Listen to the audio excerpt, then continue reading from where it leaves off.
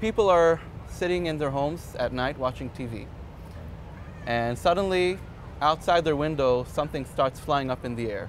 What is this thing? Okay, it's a drone. And as they're peacefully watching their TV, very strange things start happening around them. So they start sending reviews to Yelp without their knowing. They start sending spam to their friends. Their printer starts printing out coupons for sites they never signed on to. All sorts of craziness is happening. And 12 minutes later, it all stops. Yeah. The drone goes back again, and it's over. And nobody knows who did this. And nobody can find this attacker ever again. So what happened? What happened? Somebody thought that it would be a great idea to have your TV browse to the internet while you're watching TV. Sounds like a good thing. Well, actually, it's a really nice idea, because let's imagine we're watching a sports program and somebody just scored a goal, and I really want to know about this person. So I take this remote and I press a red button, and on the screen pops up lots of statistic information about this person or his career. Yeah. Or let's say I'm hearing a song on a music channel. I want to buy this song. I press the red button, and boom, iTunes open up. I can buy this song. So this is called hybrid television. It's hybrid. It's both television and internet. And it's really nice. It's been launched in Europe, and people really love it. Mm-hmm. And who really loves it is advertisers, because now they can send you ads over the internet. So instead of seeing everybody's ads, you just see the ads which are best for you. And advertisers really love knowing what you like and sending you the exact ad you're going to use. And things happen. The problem is that just as Borat said when he proposed to Pamela Anderson, consent is not required.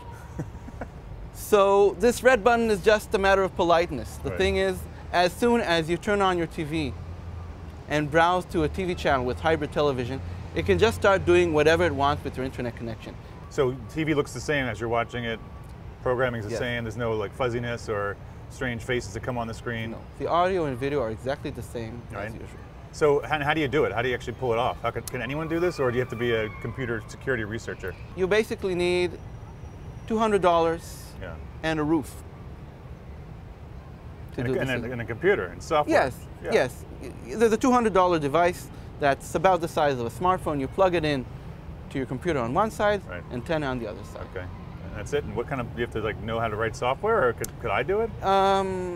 Is it stuff you can download from off the internet in Russia? There are open tool sources, but anybody who can write a normal television channel, who can write programming for a normal television channel, will be able to do these attacks.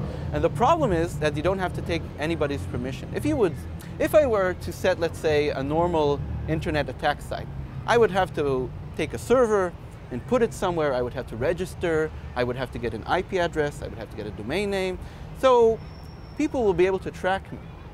And for this attack, you don't need an IP address. You don't need a server. You just need a roof and an antenna. And once you're done with your attack, there's completely no trace of you. Well, so what I don't get is, okay, so you take over their computer, their TV signal, and you're in their TV, which is connected to the internet. But how does that get onto Facebook? How does you go from the TV to get their login credentials? If let's say they're already logged in on their laptop across the room, how does it jump from one to the other? If the user has already logged in to Twitter or Facebook with his TV, you can try and reuse these credentials.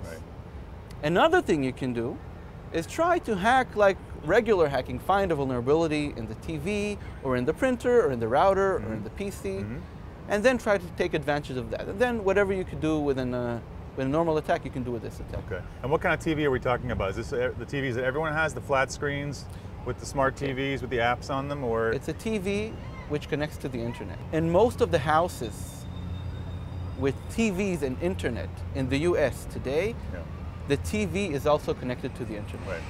This thing is, this attack is, do you have a name for it yet? Like a? Yeah, it's called a red button attack. The red button attack. Because you press the red button to do it.